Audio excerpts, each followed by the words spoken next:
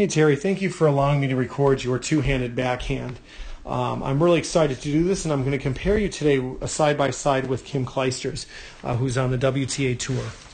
And I think there's a lot of things that you do really well in your backhand, and so the suggestions I'm going to make, I would suggest that you do one thing at a time, and once you improve on that one thing, you can move to something else. I think today my primary concern starts with your ready position. So when I evaluate a two-handed backhand, I have 6 checkpoints I like to look at. Number 1 is your ready position. Number 2 is your unit turn. Number 3 is your racket drop. Number 4 is contact. Number 5 is your extension. And number 6 is your finish. Those are the things I like to look at. And within that, I think about your grip, your body, and your swing. So let's go ahead and get started on this because I'm really excited to get going on this. Okay, so number 1, your ready position, the things that you do really well. Love the fact that you have a good knee bend. Love that your feet are shoulder width apart. I love that your hands are off your body. Okay, good racket out in front. Now this backhand was better. Your racket tip is pointing up. Whoops, like Clijsters. Okay, your racket head is pointing vertically, so is hers. There's a couple of them that you don't do that in this one, so always make sure that racket head is pointed up. You want to be ready to hit that ball, okay? So overall, I like your ready position. Here's what I want to change, and it has to deal with your grip, okay? As you come through and hit this ball, okay, it looks like you have an Eastern and an Eastern, so like shaking hands grip for the forehand and backhand. So that's not necessarily a bad thing right here, okay, but this is the primary cause of why your racket face is open on contact. There's a lot of inconsistencies when I'm looking at this. One, the racket face was closed. So what I mean by closed or neutral, there it is. That's a closed flat racket face on contact. What's happened to yours is that your racket face ends up opening up, shooting the ball to the sky. Okay, so that can be a major issue. And so we want to look at that and we want to fix that. Okay, so what happens there is that when that have that continental and continental, this is what we call on edge. Your racket face is flat there. Okay, and when you come through, it can cause your racket face to be open on contact, not closed like Clijsters is here. That's what we want to get to. And I think by changing that right hand, if we change that right hand to a continental grip, okay, that is actually going to force this racket to close a little bit and point at the ground. Okay, and that means the racket face is closed and will be neutral when you hit that ball. So there it is, number 1 from the ready position. I want to change that grip. That's the big thing I want you to work on first. Okay, so let's go back to ready position here for both players.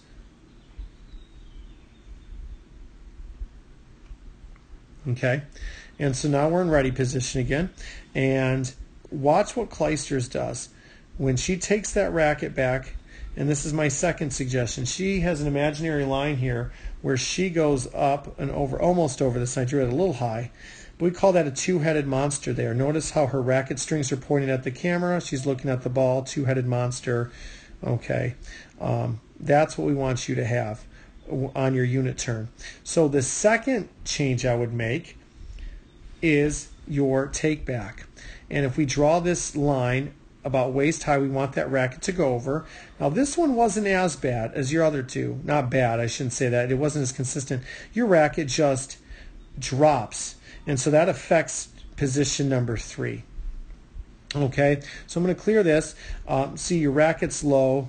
Okay, look at the difference here in the height down here versus Clijsters, right? Okay, from there's our two-headed monster. There's a big difference there. Your racket strings are pointed at the camera, which is good. Okay, we've already kind of talked about your racket being on edge, but we want that racket to stay up longer and create that two-headed monster. That will help us in step 3. Okay, so your strings are pointed at us. Your hands are off your hips. Okay, and with that grip change, and if we can keep that racket going up above that imaginary line, right, if we keep our racket above that imaginary line kind of here on the take back, or maybe even a little bit higher. Let's just go up here. You see Kleister's back elbow here. We need that back elbow to be up. Okay, we need that back elbow. Yours is kind of low. It's not bad. We just need to change it. It's at the right height, but it needs to be pointed a little more up like Kleister's is there. Okay. So this is now bringing us into the racket drop. But what happens here is you don't have that racket drop because of the unit turn. So we've lost acceleration coming through, lost the ability to hit a more topspin than we could. So if we zoom out a little bit, okay, watch Kleister's. Her racket's going to go down and around like this, right? It drops. It's going to pick up acceleration that she needs, okay, and hits that flat flat racket face, neutral racket face, okay. And here for us, you're more linear, okay. There's not that loop because you drop right away. You're more linear through your swing, okay. And notice how that racket face gets really open there, unfortunately. And that's just what part of that is being the grip.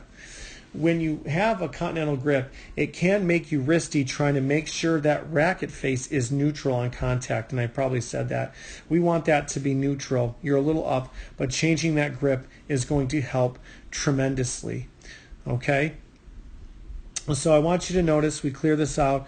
Okay, Kleister's has a little bit of elbow bend here and here, and notice you have the same thing here. And that's pretty good. You have a nice little, nice little elbow bend on both sides. I don't think I can draw it there, okay? Which is really impressive, okay? I think your contact point, like Kleister's, is also out in front. So we're on step 4 now. We kind of did some step 3 stuff. Your contact point is in front of your body. Anywhere from 12 to 18 inches in front is great. Yes, your racket face is open, but we've already discussed how we're going to change that. What else I love about this from step 2 or step 3, the racket drop to forward contact point, is your hips. Okay? So you're here, and the body comes up a little bit. Notice how look at that little back leg kick up like it's supposed to. All right? Your back leg kicks up there, and then your hips rotate through on your swing, which is exactly what we want to do. Okay? So that's great on the contact point. So your racket drop to contact, right? You get that hip turned, your heel comes up, which is great. And I feel like you do, well, what we also want to add to that is a slight knee bend. If you watch Kleister's, not a knee bend, I'm sorry, a drop. So let's put a line above her head right here and see that when she goes to hit that backhand, oh, did she drop? I think, yes. So look at that. See how it goes low? Look at her hat. So you can see her hat kind of is up. See above, below. So when that racket drops, her body drops a little bit. And that's the other thing we want you to do, because that's going to add power to this backhand. Okay? I think you're a little too vertical.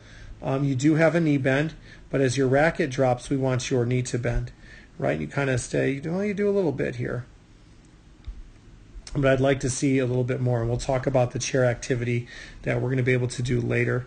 Okay, when you follow through, you want to try to keep that racket on the same side, and when we extend through, excuse me, let's talk about step 5 here. Okay. Did I lose your backhand? Hold on, I'm sorry. See, that one was consistent. Here we go. Here's our one. I'm sorry, went to. Okay. When we hit, see, that was not as open as the last one. Okay. And we want to make sure we're extending through that target a little more. And basically, you want to show your armpits to your opponent. And look how your armpits are kind of, let's see, let's change that arrow here. Kind of facing that way. We want to air out your armpits going this way, and we got to extend through that target more. You got to follow through to your target a little more instead of coming. So we want your racket to go that way versus kind of whipping around the side like that. Okay, we don't want your racket whipping across your body, and that's what it kind of does here when you hit that backhand. Okay, comes across. See how it whips? Look, see how it comes across your body. we'd like that to go in a more lifting pattern, more up and out. Oops, up and out there. Okay, so Clijsters there. So she comes through a little more. She comes around, and notice how her strings, okay, are faced toward the audience. Okay, so we've already talked about that little contact point. Okay, and we want the racket to stay on the same side, the left side of your hands, kind of like Clijster. See, if you look, her racket's on the left side. Her racket's going to be on the left side of her hands there as long as she can, and where strings are a little bit pointed down here. Okay, we want those strings to kind of be pointed that way towards the audience. Okay, so overall, I think that was a really good job that you did there on the backhand. So the number one thing, Terry, that I would change is the grip and the unit turn. I think if you do the grip and the unit turn, it's going to help the racket drop. I think it's going to help the contact point. The only other thing I would add to that is making sure that you bend your knees when the racket drops, when your body lowers, and keeping the racket on the left side of the body. Okay, so now in the next part of this, I'm going to go on court and show you some drills to do. Hi Terry, thank you for allowing me to look at your two-handed backhand. And now I'm on court and I'm going to show you some drills and kind of mention some things I talked about in the side-by-side video comparison. Number one, I thought you had a great ready position on your two-handed backhand. Okay, both hands were on the frame, your racket head was up, tip up, your knees were bent, and it was great. The primary thing that I want to change in your backhand that I see is grip. Okay, we think about grip, body swing, and remember all the checkpoints from the video. You have your ready position, unit turn, racket drop, contact, extension, follow through. Okay, your primary cause or issue, I think, comes from your ready position and your unit turn. You have an Eastern backhand grip, which is pretty common for the non-dominant hand all the way through, but we do have some variations here on the grip. You have an Eastern and Eastern, almost like shake hands, okay? You can go to Continental, and believe it or not, some people do Eastern backhand grip here, like a one-handed backhand. So there's kind of three variations you have here. So Eastern and Eastern, notice how my left, my non-dominant hand is going to stay the same. There's Continental, and there is Eastern. We are going to switch you from Eastern to Continental. And the reason being is that when you go to hit your backhand with your Eastern to Eastern, your racket's on edge. So your racket's like this, okay? That's the thing. So we call that on edge. You see the edge? And what happens is when you go to hit, your racket face is open. You can see that it's open and the ball's going to go into the air. What that causes, because that racket face is in the air, the ball's going to pop up, but it also makes players a little risky trying to turn that right wrist into getting into that neutral or close position to hit that two-handed backhand. Now, pros do use that. Pros do use your grip, okay? But in our case, what I want to do is change that grip to a Continental. And you can see it here. If I'm in ready position and I go to make my unit turn, my grip should already change. Watch, here's Eastern, Eastern, like your forehand, and there's a change. You see my racket head turns, right? It's a microscopic turn. And what happens here is if I'm in my unit turn already, you're on edge. Now watch what happens when I go to Continental. Do you see how now that angle's closed? It goes from here to here. And when I come down to hit, my racket now is neutral or sometimes even closed versus when you were here. There's the grip change. There's where your grip is, the Eastern, Eastern for both hands. Here's when we change your right hand to Continental. That's the big thing. It's going to close that racket face. That's one of the big things that I see. So we want to change that grip, in my opinion. That's change number one. Change number two, you're having a little bit of trouble on the take back. If I'm going to do my two-handed backhand, we're going to turn like this, and we want the two-headed monster like I talked about in the video, racket head here and here. What happens to you, you want your racket face up, that back elbow out like we talked about, not tucked. What happens is that when you start your backhand, you turn with the racket up and then right away it begins to dip down, which affects number 3 with the racket drop. You're losing acceleration. We need that racket up here to come down and accelerate through and follow through to give us extra power, acceleration. Gravity drops the racket head through the swing. You pick up speed, you're going to pick up power, you're going to hit more spin because there's faster racket head movement. We lose that when we do this, okay?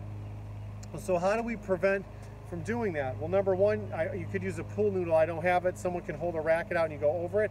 But what I'll show you here is we can use, I'm going to use the net post here. So in a second, you'll see me at the net. So hold on 1 minute.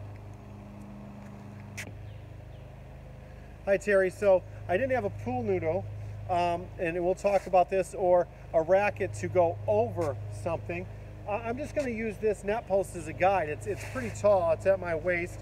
And so what I'm going to do is pretend I'm in my nice ready position, and what happens to you is you go down and hit this, you kind of turn and start that racket down versus just going up. So watch what I'm going to do. I'm just going to get my racket over the net and just freeze. That's all I'm going to do.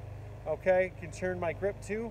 Okay, so here, grip change, boom. And notice my hands go right over this. And you can practice this 100 times. I'm over-exaggerating, right? I'm over-exaggerating my two-handed backhand because I want to, okay? So 2 hands, boom, and making sure that racket starts up. When it's up, then we can start that, start that racket dropping. Okay, I want to break my frame here, okay? So those are the 2 things I see. The last thing I want to talk to you about is making sure we extend our racket out to our target, and I'll go through, and I'm going to use the net cord here. I'm going to move this just a bit. Keep rolling.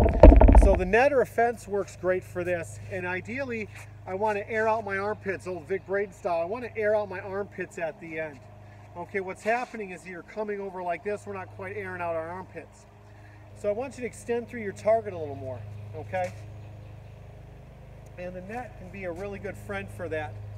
And you can start from ready position and do this. You can also start turn sideways in your unit turn, do this a few times, and then go to ready position.